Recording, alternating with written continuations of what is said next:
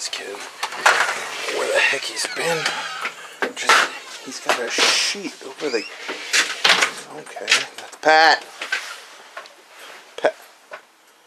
Pat? Come on. We're doing a video. Pat. What? Pat. We're doing a Are you... Pat. Video. Pat. Pat. Video.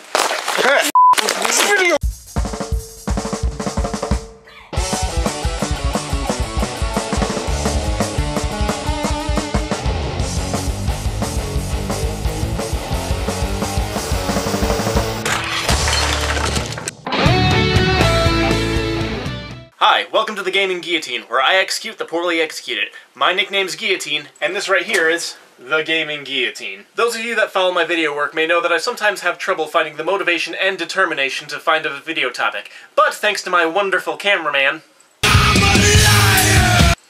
I'll be doing a video game series that's going to be drawing some polarizing reactions. Let's start with some history. Created in roughly 1982, My Little Pony was a ploy by Hasbro to try and get parents to buy little girls their cute pink pony toys. They back-ended this effort with a TV show. Nothing dreadful, but nothing terribly spectacular either. That TV show went through a few various iterations, and is what is primarily known as the My Little Pony franchise. However, it's always also been an effort to try and sell those cheap little plastic toys. Jumping back a slight bit, these various iterations were known as generations, the original series being Generation 1. And in 2010, the series was rebooted again, bringing us Generation 4. There was something surprising about Generation 4, something uncanny, something it's hard to put your finger on, and something that garnered the attention of more than just the intended demographic of little girls. Dubbed with the secondary title, Friendship is Magic, it garnered a huge following of males. Grown males. Sounds weird, you might be thinking.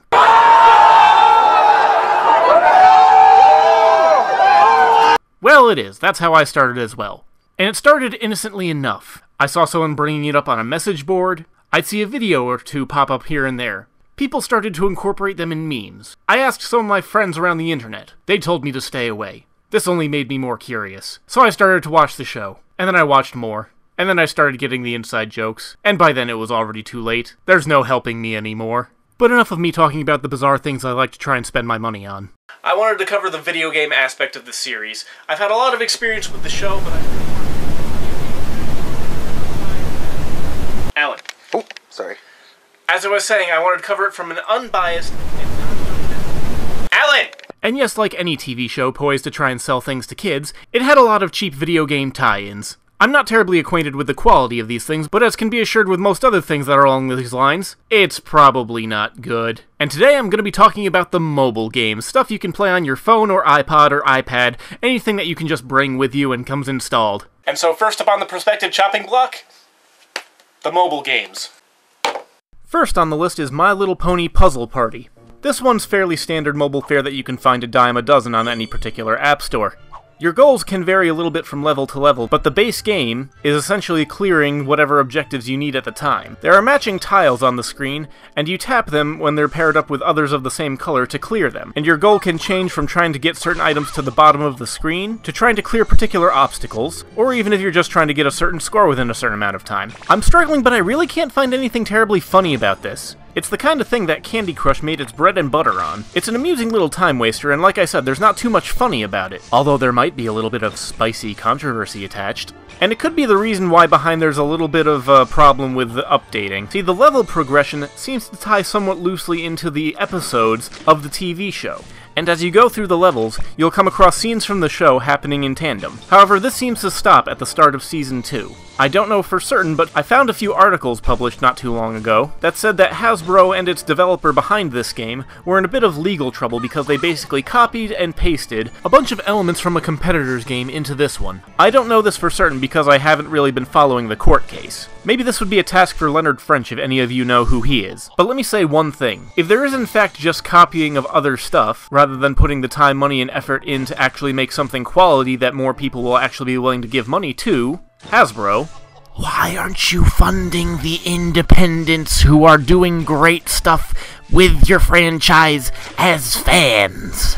I'm gonna go on a tirade if I stay fixated on this one, so I'm just gonna move on from here. Next game on the chopping block is one I found in the iOS store called My Little Pony Harmony Quest. From what I gathered, the stained glass windows in Canterlot that depict our heroes doing whatever they do from episode to episode have been broken, and the shards have been stolen by the changelings. And each individual level comes down to you and your party chasing them through the streets of Ponyville trying to get them back. However, along the way, you come across a bunch of various obstacles which make little to no sense. Actually, before we get to that, let's get to another segment. Before each level, you have to pick the characters you're going to play as. At the very start of the game, you can only pick 2, and 3 total characters are available to you. However, you'll notice that there are up to 6 total chairs for the ponies you can play as. I smell paywall. And I was right! Now granted, the game is free to play up to a point, more of a trial period. However, after the point where you need to select 4 ponies in order to continue, you're basically stuck mercilessly tapping the screen, hoping to continue, and instead you just get the names getting rapidly shouted at you. Twilight, Pinky,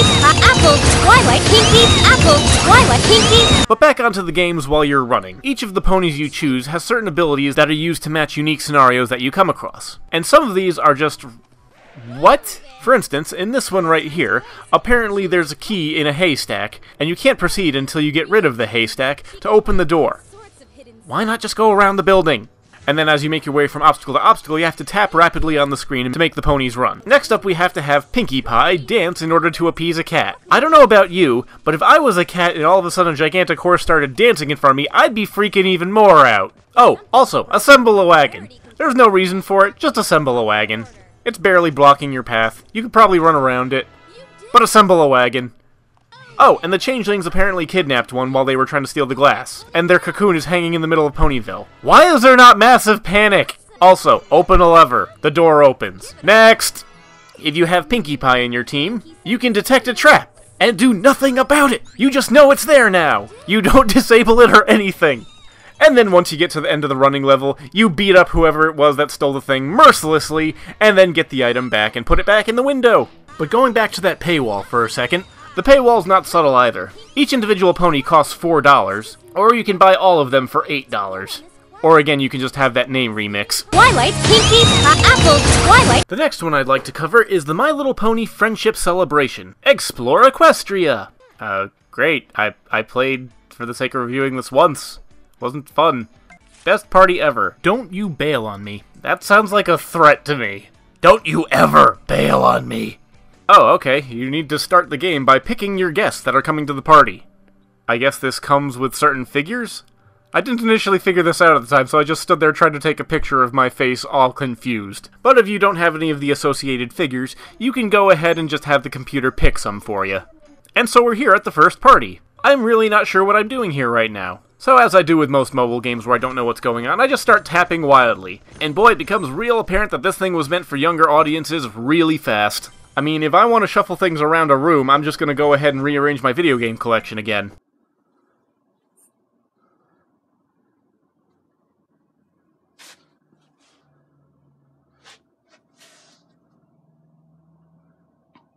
Where do I put you?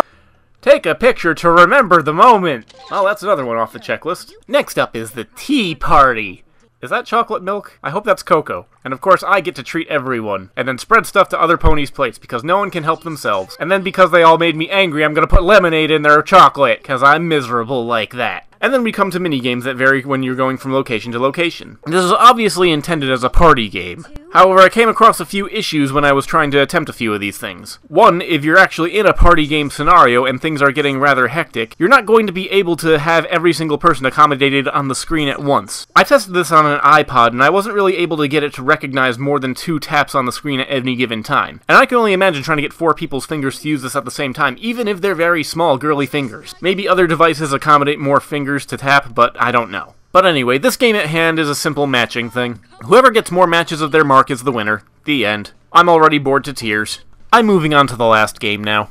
The last mobile game I'm doing is My Little Pony Friendship is Magic. This is one of those mobile games where you set up a village, and when you set it up, you build the houses that come with your characters from the show, and businesses for them to work where they acquire in-game currency. Or currencies. We'll come back to that later. But yeah, it incorporates things like ponies from the show that you can level up so they can acquire different jobs and earn more various currencies. And there's a variety of minigames that you can do to level each individual pony up, including stargazing, apple picking, and a few other ones. However, each one of these individual games is poorly designed and irritating. For instance, I don't know about you, but making it so a game with falling objects that you have to catch, and making it so that it's impossible to actually catch them, that doesn't exactly seem like good or engaging game design. Or are you just supposed to weigh the options that you have and struggle to make a decision? It's a stupid little mobile apple catching game. Who's making these constellations? I'm wondering if they just got a random Yahoo off the street to say, oh yeah, those stars together look like a lollipop. Or those ones over there look like a chest.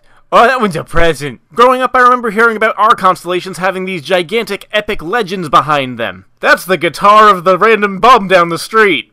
But let's move on to another one of the mini-games, the minecart segment. This is just kind of one of those infinite runners that gets more and more difficult the farther you go, and you have to just try and keep the cart going until you derail. For what it is a little amusing, and again, a nice little time waster. You collect the coins and whatever other goodies that you find along the tracks. Jump over barrels, and people going the opposite way on the tracks in, open defiance of gravity, but whatever. Whoa! I just offed that sucker!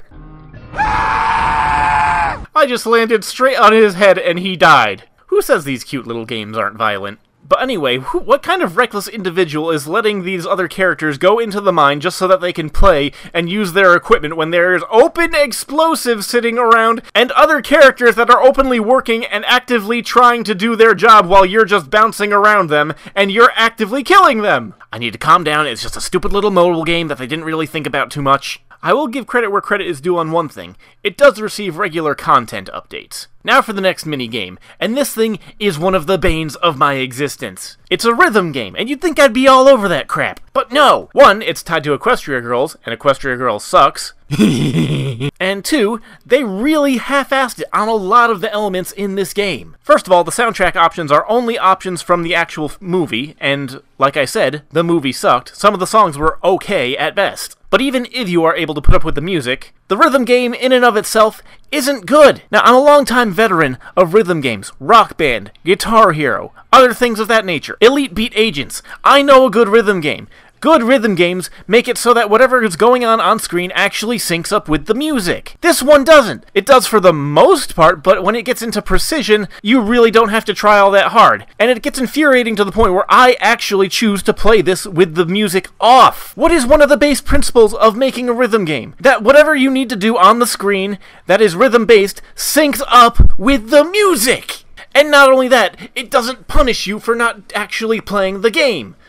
As you can see right here, I just decided to stop tapping halfway through, and the character's like, okay, and there's no health bar, there's no risk, there's no aversion, you can just pick right back up and say, oh, I'm gonna keep tapping to the not music. By and far, this is probably the worst part of the game for me personally.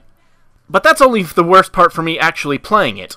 There's actually something worse about this game, and that is its ham-handed attempt to try and wring you of all the money you've got.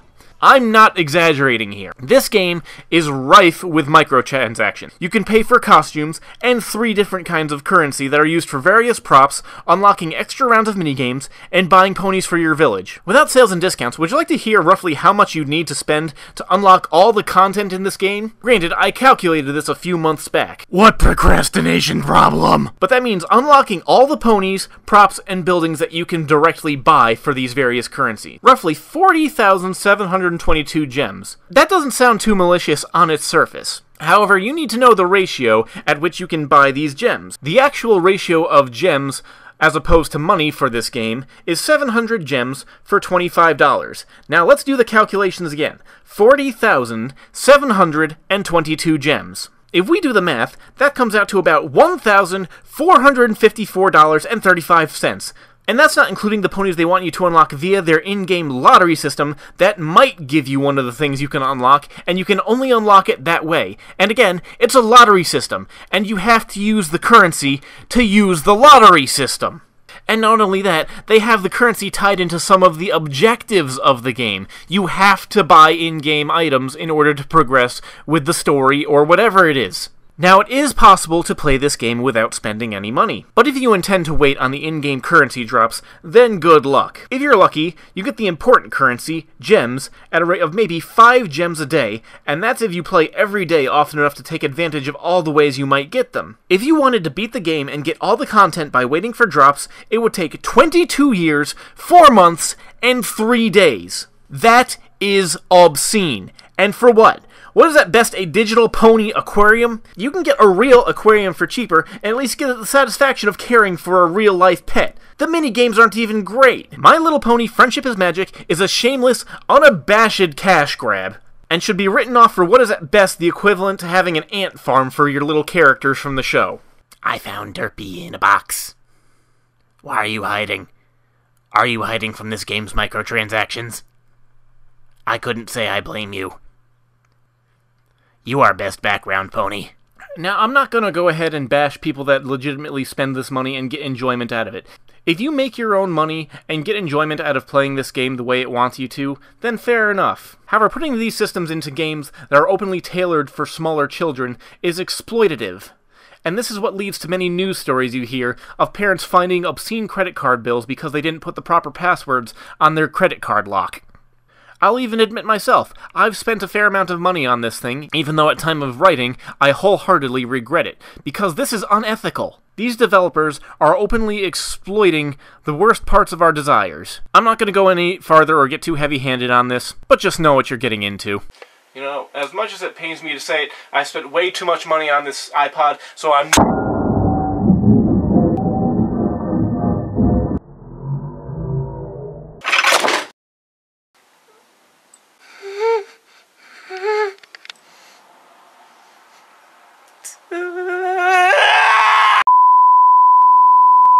The Gaming Guillotine will be back after this short medical break. However, he did manage to save the iPod.